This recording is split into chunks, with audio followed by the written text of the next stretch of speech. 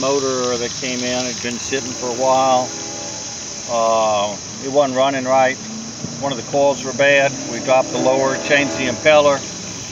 He said he had a milky fluid in his lower. We pressure tested it. Got a video of it. Shows to be good.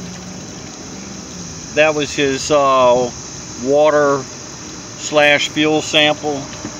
So we went ahead and drained out the fuel in it. So we're using our tank. So he needs to put fuel in it.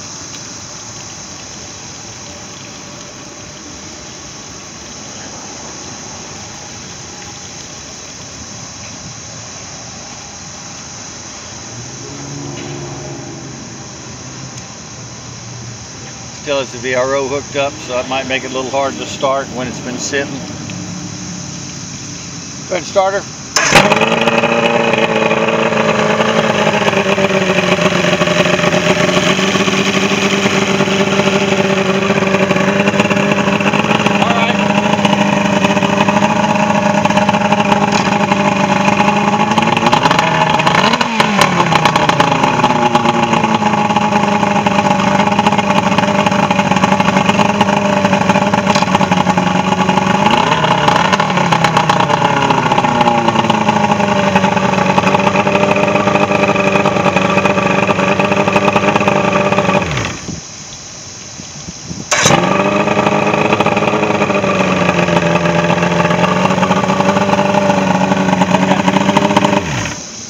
Seems like it's running.